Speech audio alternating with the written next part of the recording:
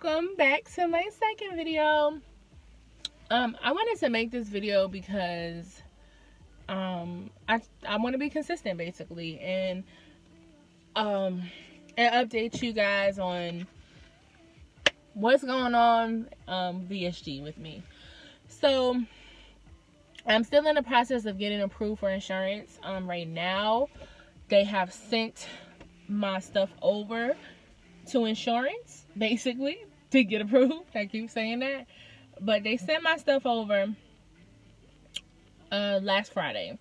So today is February 9th, Saturday, and they sent it over on the 31st.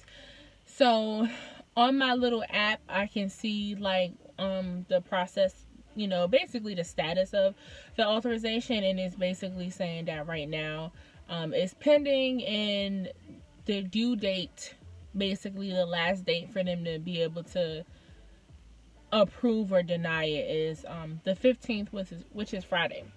So I'm hoping by this coming up week I will take the seatbelt off. I will find out if I'm approved or denied. I pray that I am approved. I honestly don't even think I can be denied, but I know I can. Like, don't get it twisted. I know I can get denied. But I also wanted to update you guys on the last thing I've done since my video. So since the last video, I'm sorry, Siri's asking me what I want. I don't want nothing, girl. But the last video, I told you guys that I had my psych eval, and then the next day I was going to have my dietitian nutritionist class. So I'm gonna just give you guys some information on it. So this is the bag that they gave me, Memorial Bariatric Surgery. So they gave me like a bag with it came with a water bottle, and I have a fetish for cups. Like, my cabinet is full with different little weird bottles and cups and stuff. So they gave me this. Oh, I just noticed that it says bariatric memorial surgery, which I don't like. I don't want everyone to know that I'm having bariatric surgery. I want to speak on that too, but I'm gonna speak on that later. And guys, I'm coming from my car because I just, for some reason, the car is like tranquility to me, if I'm saying that right. It's like peaceful, like when I don't want to be in the house, but I don't have anywhere to go, because literally, like, I don't really do that much. I come to my car and I just listen to music, you know, go through my phone on social media, and that's pretty much what I do. But that's why I'm recording from my car, because my son is home, my boyfriend's home, they're in there, and I just feel more comfortable doing it here. I'm not comfortable recording yet in my home with other people there. So the last video I did, nobody was home. I waited for everybody to leave before I recorded. But back to what I was doing. So when I went to my dietitian class, let me just walk you through that visit. I'm trying to remember. I got bad memory. So when I went to my dietitian class,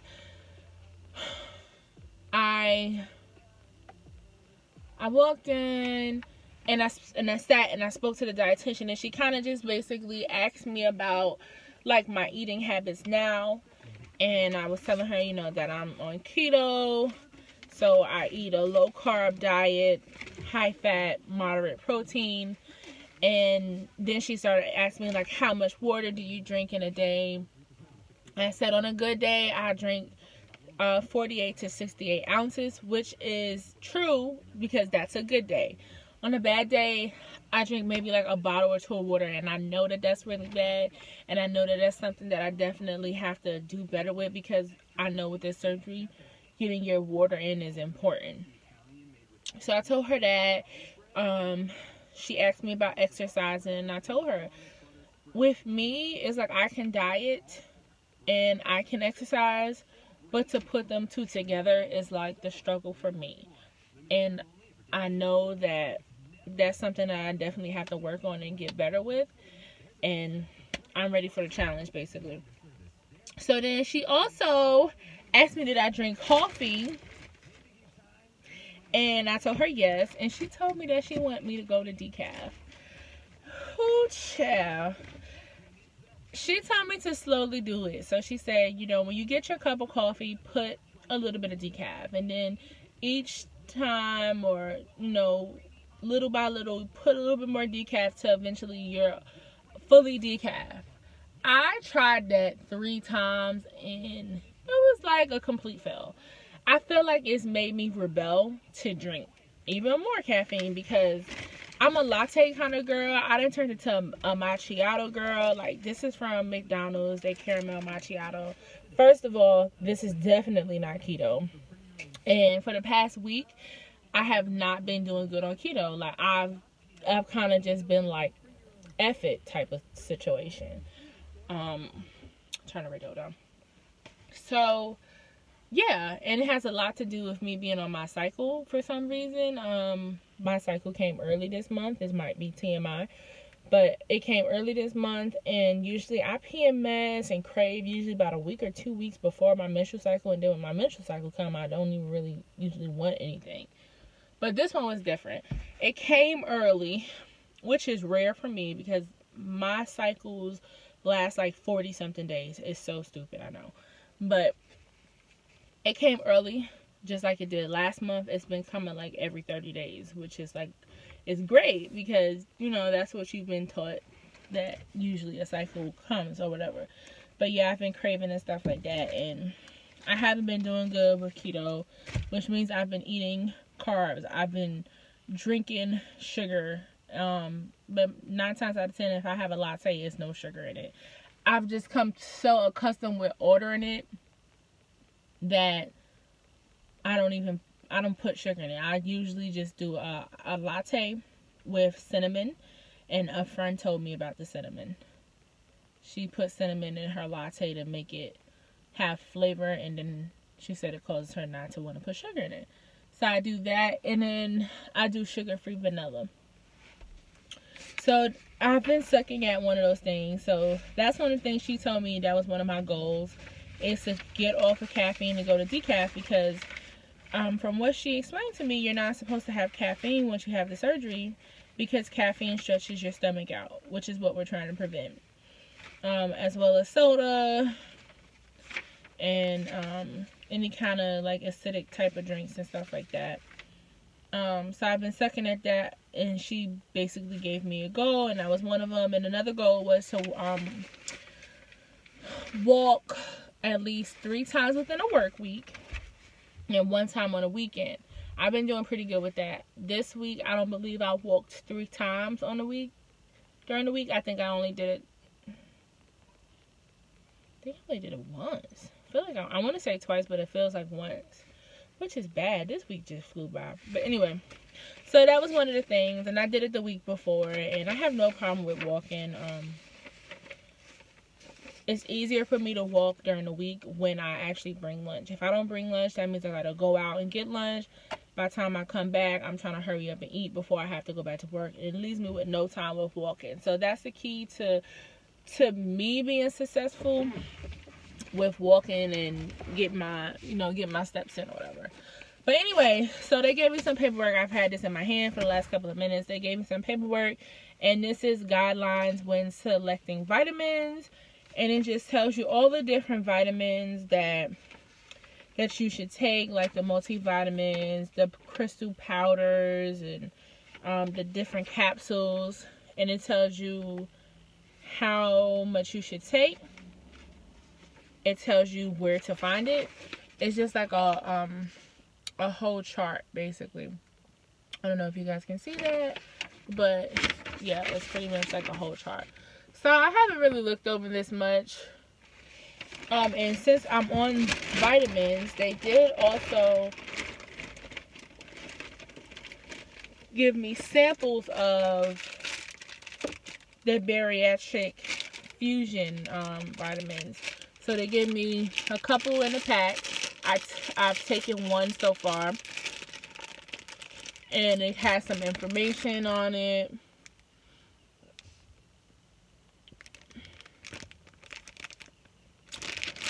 And it has different flavors. So they gave me that. They also gave me let's see if I can find it. They also gave me one of these little mini cups. And if you watched some VSG videos, you know people have these cups so that they can drink out of, because after surgery this is what they're going to be looking for you to do, is drink out of these cups. So they gave me one of those. And this is also from Bariatric Fusion, which is I believe it's a protein powder. No, it's actually multivitamin. It's a vitamin thing that you put in your water. And I also have another vitamin. Yeah, this thing. I guess it's like one of the chewable ones. I guess they try to give me like a sample of it. Let me open it. I don't like stuff open like this. It kind of reminds me of Halloween candy, when you find like a little pack that's open separately, you don't eat it. Or at least I didn't. So that's what this looks like. I guess it's the chewable vitamin. Ew, it doesn't smell too good. I might eat it. I don't know. I don't like that they gave me one little separate chewable. Guess they just want you to sample it or something. I don't know. But they gave me that. They also gave me a paper for bariatric support group. So with my surgery, one of the requirements is I have to go to a support group. And that's mandatory, at least one. And it's kind of gave me some of their January dates, but of course it's going to be outdated by the time I need to go one to one. So I will be doing that, and if it's something that I like, I will probably maybe continue. I don't know. So then she also was telling me like one of the things that they want me to do is snack. It just depends on what I'm snacking on, which is of course any kind of diet or lifestyle change that you do is gonna. You can snack. It's just gonna be based on what you are snacking on. So she kind of gave me like a printout of the different kind of snacks that I can, you know, look for and buy, and which would be good snacks. Which is like some tuna, hard-boiled eggs, fat-free cottage cheese, almonds, turkey jerky, turkey pepperoni, 7 large boiled shrimp dipped in 2 tablespoons of Newman's Own light sun. Dang, it got specific with it. 1 wedge of light Laughing Cow cheese, 5 celery sticks, just some things. Bariatric Advantage product order form. It gives me a 15% discount. This tells you the supply and, you know, what you can get basically. They also give you a vitamin recommendation based on your procedure. So they have the bypass, they have the sleeve, and they have the distal bypass, or the BPD-DS. That one, that's kind of crazy to me. So it tells you like what you should be taking. And then I think this is the one. Yep, so this is the one for the protein powder. These are all of the ones that they recommend. If it's not on this list, they say that you shouldn't take it. They've done the research on it, you know, to make sure that it's suitable for someone who's had bariatric surgery. So, of course, everyone talks about Premier Protein. That's on here. Ensure Max. That's on here. I actually was given a sample for this from them too. And I drank it that day. And it was pretty okay. You know, when I thought of the protein drinks, I thought they were going to be thick and like a meal replacement. So I drank it. hoping that it was going to be a meal replacement for me at this stage in my life. It was not. Child, no. I drank it and it was like, oh, okay, so this is how it tastes. This is what I'm probably going to be drinking once I have the surgery. And it's not helping me be full right now, but I'm pretty sure it will back then. They got Isopure, which I see people all over YouTube using.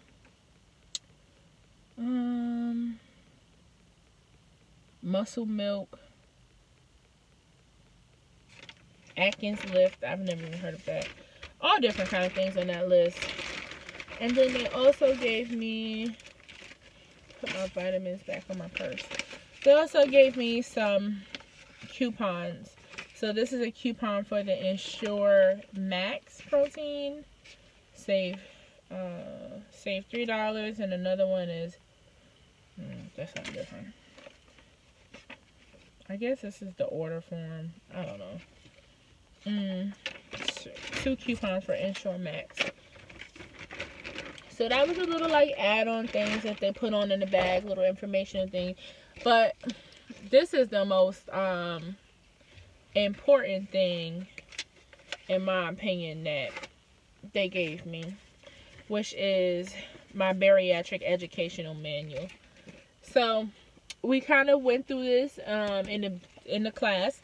So it was me and 2 other ladies there. It was another lady that was getting VSG, and then it was another lady who was there, and she was getting the bypass, and she currently had the lap band, and she was a bigger woman, basically. She was still overweight. I don't know where she came from, but she did look like she was around my weight, and yeah, that just goes to tell you that.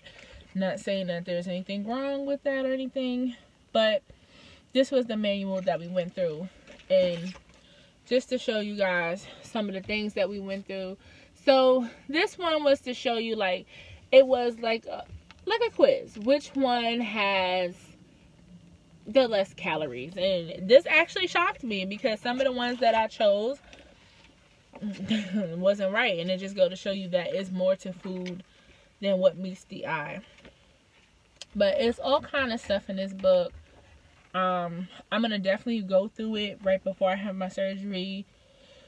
They talk about, oh guys, I'm so sorry. They talk about B12. Like, when you take B12 as being a bariatric patient, you no longer can take it orally because of the surgery. You have to get it, either you have to get the B12 nasal, or you have to get the injection from your doctor, or the sublinguals, which I was taking at one time. So they also, in this book, it tells you about dumping syndrome. It tells you about the vitamins, what you should be taking. It tells you about the post-op and pre-op diet that you will be on. It even gives you like a breakdown on what foods you can and cannot have. They even teach you about this like protein 10% rule. I don't know if anyone has ever heard of that, but they give you like nutritional labels that's on the back of the food, and it tells, like, they teach you that when you're eating a product, what you want to do is look at the calories. You want to, so let's say this one, it says that, I don't know if you guys can see this. Focus, camera, focus. Whatever, it don't matter.